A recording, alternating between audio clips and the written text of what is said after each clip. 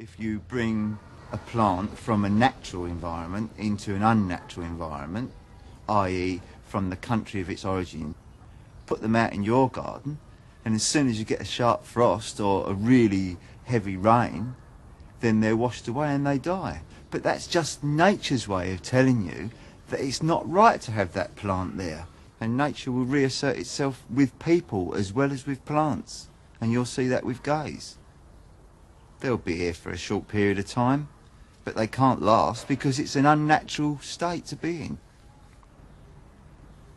I mean, perhaps there should be special centres set up where they could go to get them back into the mainstream, so to speak.